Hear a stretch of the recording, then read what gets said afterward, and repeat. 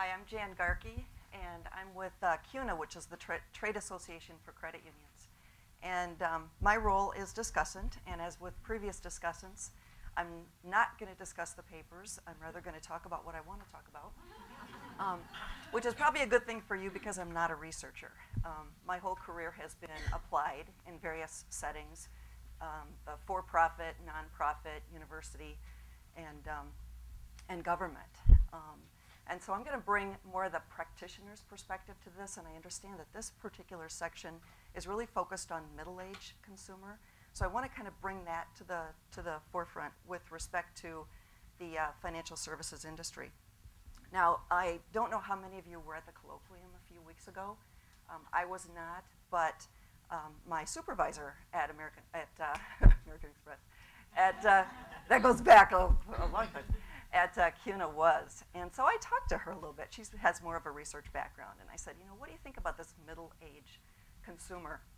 And she was wondering if there could be a greater demographic slicing of the middle-aged consumer, if that would be of interest. And specifically, she mentioned second-generation Hispanics. Are they different in their financial behaviors than their parents? The answer to that impacts how we in the financial services industry speak to them and how we reach them. What are the perceptions and the needs of the middle-aged immigrant population now that they're entrenched in society and in our country and own their own houses? Now, from the credit union perspective, for this audience, what we'd like to know is, does being a credit union member as a young adult or even as a child better prepare them to be financially literate and financially secure in middle age and beyond? We'd like to sort of make that connection. And selfishly, how can we get middle-aged members, kids and grandkids to become members? Now, from the university, actually from the practitioner's perspective, I'm going to drill down my comments to three specific needs: trust, simplification, and standardization where it makes sense. And I'm happy to say that as I listen to all these wonderful papers, you guys are already working on a lot of things in this area. So I'm very heartened by that. Trust was a key factor with the financial health checks. Getting clients to change the way that they manage their finances required that coach to be able to effectively connect with those clients, right? Yeah. So trust was huge, which raises the issue of how to build and how to measure trust better. And more importantly, building and measuring trust for different demographics. The way to build trust with me as a middle-aged consumer is a lot different than the way to build trust with a young adult member. So I think we need to think about those different strategies. Trust is related to loyalty. And from our perspective, how can we keep middle-aged credit union members from leaving the credit union when they retire? Credit unions don't have a way to keep sticky relationships with middle-aged members once they retire, and that's something that we are very, very interested in. Would a higher trust level result in a lower no-show rate for those financial health checks? So that the trust was a huge issue there. And would a higher trust level contribute to actual behavior change? Or is lack of action mainly due to something else? And that brings me to my second point, which is simplification. And I know some of you have already addressed this, which I think is pretty cool. Now, as I read the paper about default stickiness, again, the practitioner in me wonders how we can make complex decision-making a lot less complex, a lot less scary, and basically how to simplify this choice process. Questions: does keeping it simple really boost the likelihood of action and behavior change? How does the simplification process differ for different demographic groups? Are there specific hands-on activities like the calculators that were mentioned, Jody's calculators? How does that boost the action rate? And what would make the choice process more user-friendly? Again, I think we have a lot more work to do in that area, which brings me to my third and final point: standardization. Now, as if the CFPB doesn't have enough to do, here's another suggestion.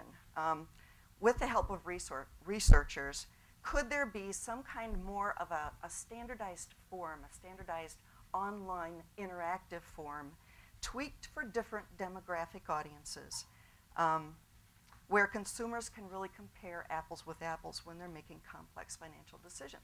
And I'm thinking about things like when I'm thinking about how to choose long-term care insurance, when I'm thinking about the process of, do I need an annuity?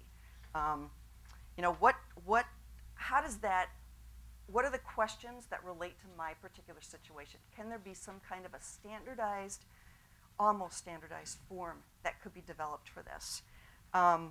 An online form that might incorporate, for example, if this, then that scenarios that folks can go to. Now that would be, again, developed by a credible, unbiased entity like CFPB and some other folks in conjunction.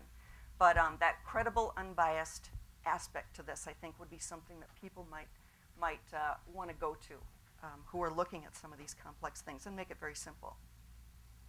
So the question is, would a standardized process or form tailored for different financial products really help simplify that decision-making process?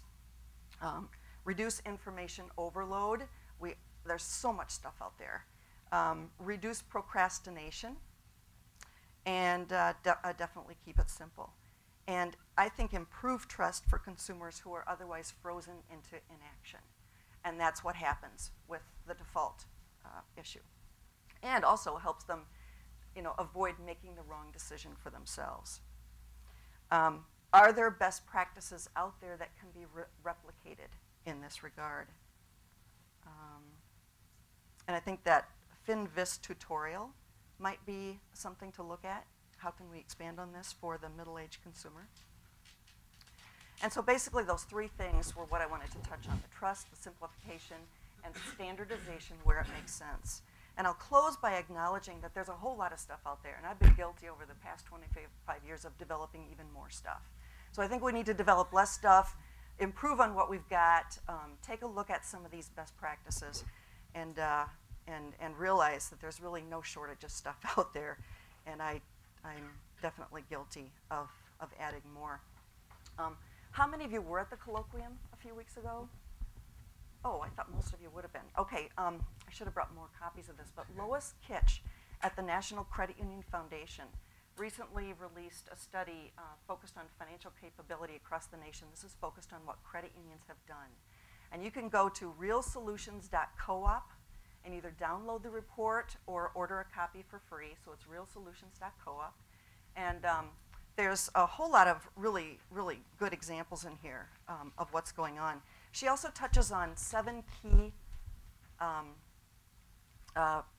key things to program success: integrating financial ed into every available touch point, utilizing partnerships, providing specialized tools and content for selected target markets, providing multiple and varied types of tools and products, requiring or strongly suggesting that credit union members complete financial ed and counseling in conjunction with getting specific products and services, which is, I think, being done more and more with credit unions. You can't, as a young adult, in some places, get a loan without going through a particular education program. And aligning program content with Flex core competencies. More credit unions are getting involved in that, which is great. And allocating and or securing sufficient resources such as grants. Those are some of the key